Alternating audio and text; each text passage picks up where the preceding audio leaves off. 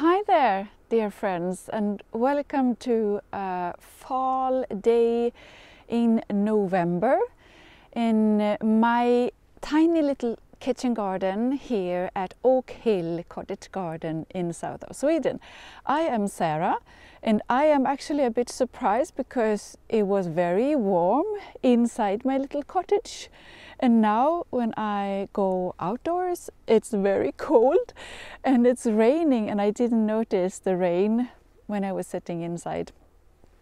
So it's been a while since I last did a live stream at Sarah's Kitchen Garden. Hi Anna! So I wanted to give you a short update before I go get what I am looking for today's lunch. My God, it's cold. It's not freezing, but I have been sitting in a nice chair, very comfortable, writing for a few hours. I am actually writing on my next book. And you know, it's always a bit cold then when you go out. In Sweden it is lunchtime by now. It's 12 o'clock, I think, and I used to eat by then. So today I am going to fry a cheese. It's like a halloumi, but a Swedish version. We call it like a fire cheese. It's meant for, oh my God, you see me shaking? Now the camera's shaking. So I'm going to fry it in a pan and eat with some fresh vegetables, and I also have some fermented beetroots in my fridge. So I'm going to have a nice like adult lunch, the kind of things you can't eat when I have lunch with my kids, and I really appreciate it a lot. We have had quite some busy weeks, me and my family. As in the rest of the world, we have this coronavirus to deal with. My husband have been sick. I didn't get any symptoms at all, so I suppose I didn't got it, but I'm not sure. But what we see right now is that it sort of affects our everyday life in so many different ways. We just got a message yesterday that my husband is going to work. He is a teacher, a psychosynthesis teacher, so he's going to have to go to Stockholm for this weekend. So I can't work as I usually do this week. I have to take care of the kids, etc. And we get emails now and every day from the kids' school saying that they are running out of teachers. Teachers are sick and kids are sick, etc.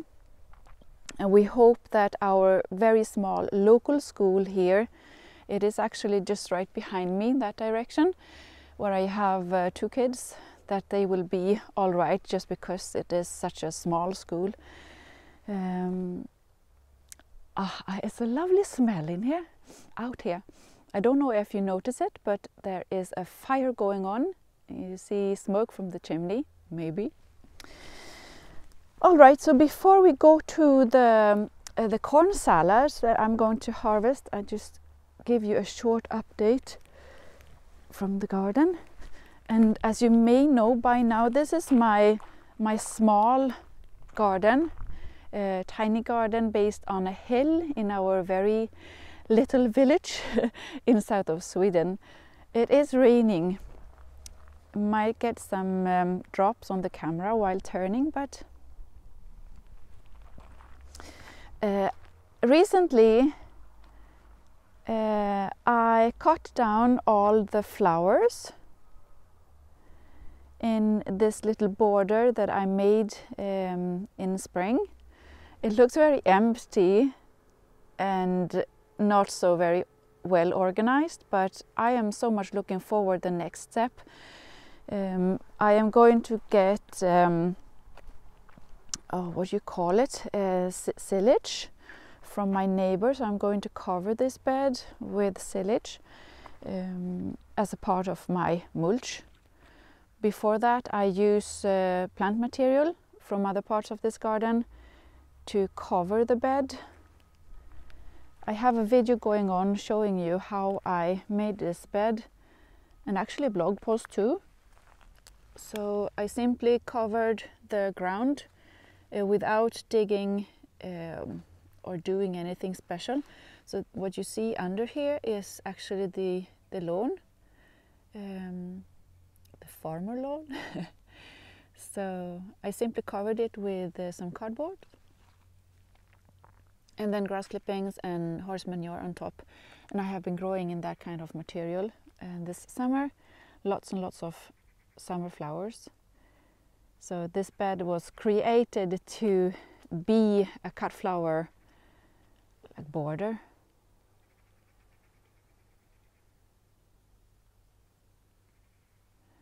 I am not planning on any trees in this garden except the, I think you call it columnar trees. I can show you when we arrive to that part. In here I have removed a lot of plant materials in this bed too. It looks kind of empty. I actually saw when I made a small tour for myself in the garden when I just arrived this morning that I still have a few like summer flowers.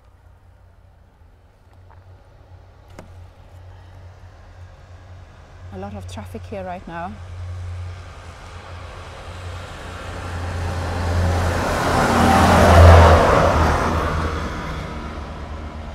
Was actually my neighbor is going to bring the silage.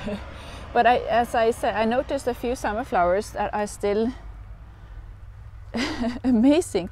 I think I'm going to cut a few of them to make something nice. But here you can see I removed all the plants.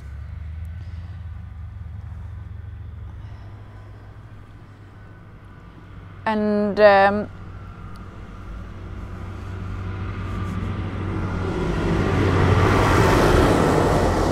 oh, May-Britt! Hi, May-Britt!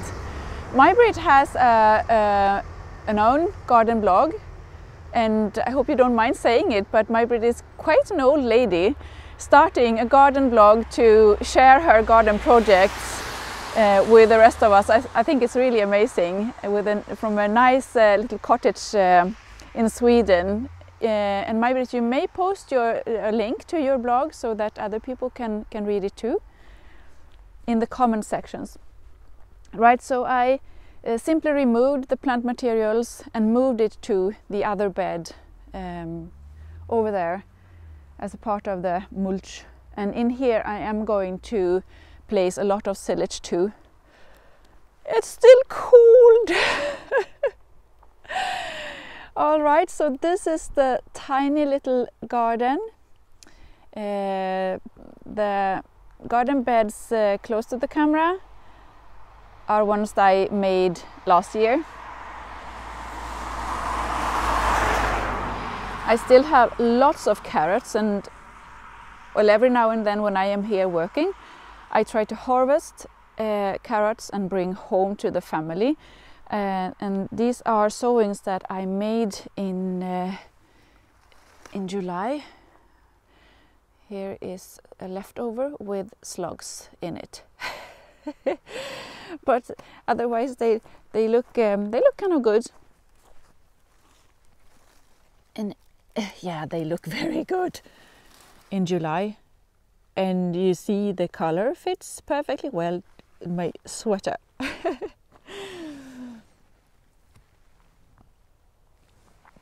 Actually, we are preparing for sarahbackmo.com, my garden blog, web shop, because people have been very interested in my knitting projects. So I am also a knitter, and you can see some of the projects at my Instagram. But people have asked me for like patterns and descriptions of the things that I do. So we are now working on a web shop at sarahbackmo.com with the patterns for like knitted hats and yeah, things. I will let you know when it's finished. There are a few things, you know, with the payments you have to be very careful and yeah, do a lot of things. I am now going to this part of the garden that I made this year, and it is actually quite amazing to be in Sweden and to have such a green garden. This is the tiny garden, and I should have, if I was more well prepared, even more vegetables, but this year I have had quite a few things to deal with, so this is what I could come up with. Yes, we remind Maj-Britt. Maj-Britt, kan du dela en länk i kommentarsfältet till din blogg? I might share a link to her blog afterwards. We'll try to do that. And the blog is in Swedish, of course. All right, so this is the corn salad. And corn salad is one of my favorite vegetables to harvest late in the season. And we actually talked a bit about the corn salad a while ago. Can't remember when it was, but I think I repeat myself all the time when talking about it. But it is actually one of the absolute best vegetables to grow in a cold climate to harvest late in the season. And I can't talk enough about it. I think so. I hope you don't mind. This is a common vegetable to buy in Swedish supermarkets, and you will find them in a small plastic bag. It is imported, transported from other parts of the world, the Mediterranean areas like Italy, for example, and Spain, transported to Sweden or Norway or Finland or wherever. And we buy it. I think 70 grams of corn salad in a package costs almost the same as a seed package with seeds that will cover the whole season for a family like mine. So it is ridiculous actually to buy this vegetable, not growing it yourself in this kind of climate. And why I say in this kind of climate is because this is a very cold, hardy vegetable. It doesn't look that way. It looks very, very like vulnerable, and the leaves are not very thick or anything, but it will stand the whole winter in this ground, if not something very unpredictable happens, of course. And this is a mulched bed where I grew broccoli this year. So when the broccoli was finished, I simply put a layer of compost on top, and I spread out, I think it was like 1 seed package with seeds to corn salad. Sometimes it is also called lamb's lettuce. I'm sorry if the camera is shaking. It is very cold, and I was not really prepared for this cold.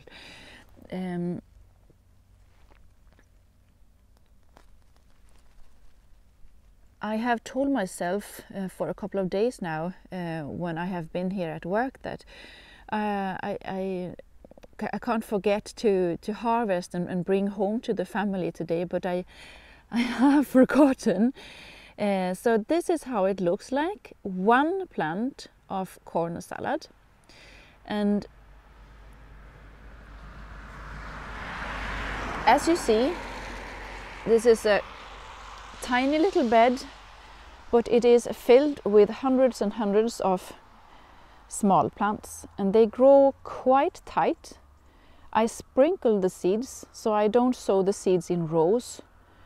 Most time when you read at the description on the seeds package, it says that they should be planted in rows. Another vehicle.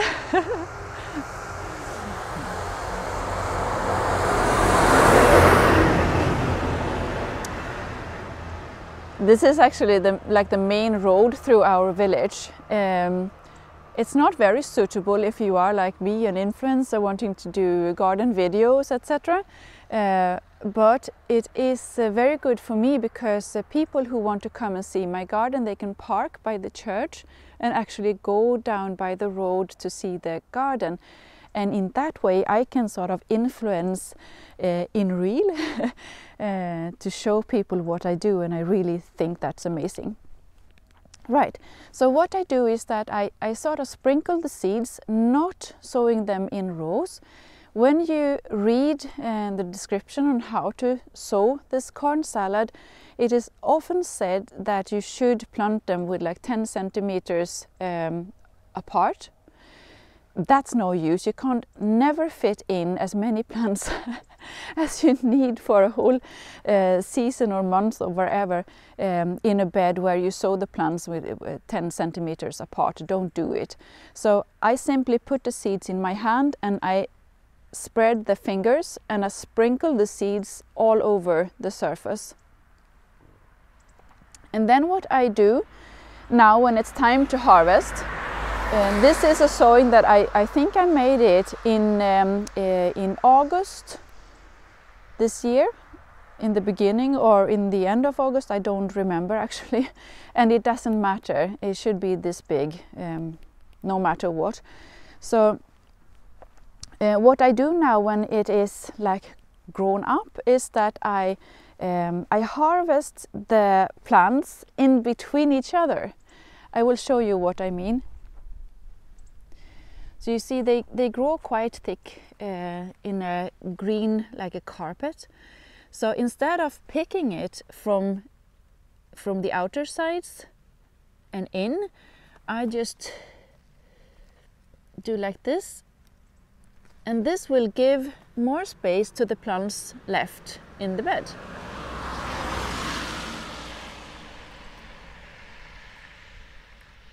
And this is, as I said, a cool, hardy plant that will stand long in the ground. So even though I don't harvest all of it before it comes like snow, the plants will stay in the ground. Some of them will be damaged, of course, but most of them will survive without any damages. And then I can keep harvesting, let's say in February, March, and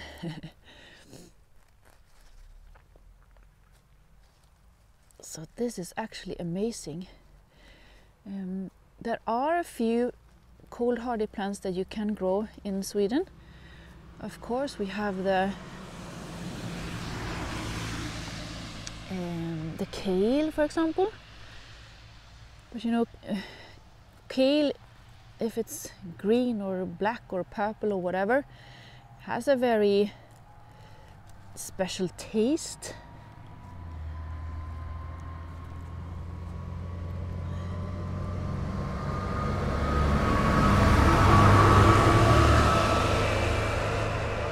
And I would say that kale is very kale-y. And in some like dishes and some, well, it's not like suitable. It doesn't suit on a sandwich, for example, or if you want to make a salad bowl maybe for the kids. This is just perfect. So I think for me, when I try to plan my garden where I want to eat from the garden each and every day, I want to go out in my garden and pick something to eat, and I want to be able to do that every day, year round, even though it's winter in Sweden. Then I have to have many different vegetables. I can't just go for one vegetable. I can't rely only on the kale or whatever. And this is so easy to grow, the corn salad. I think everyone should grow it in a climate like this. Right. So you see, I picked this and I still have this left.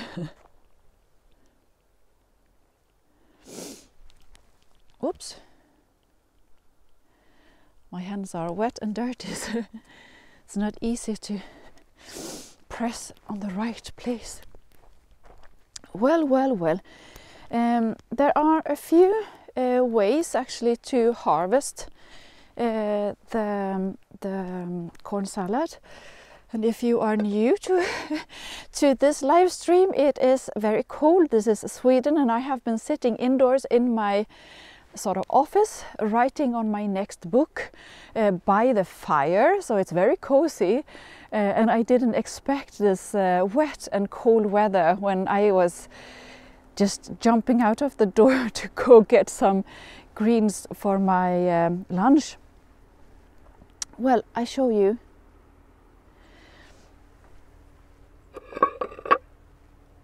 I pick the whole plant, right? And most often I don't bother to do anything with it except, what is that word? I put it in in water so that the dirt comes off. And most often I eat the root as well. It tastes exactly the same as the leaves. If you only want to have like a few leaves on a sandwich or whatever, you can pick them leaf by leaf and then leave the rest of the plant standing in ground. And you can actually do a third thing when harvesting. Try to see if I can find a good plant to show you. No, I think they are still too young, but in plants that are a bit bigger, they will have not like a stem, but they will form like new plants here. So you can pinch off the bigger plant and then simply leave the plant in the ground so that the new sprouts will start growing. So then you will have great use for the plant even if it's in ground and you harvested some. This corn salad is good to grow in many different places, I think. As you see, I grow it outdoor in the open here in Sweden.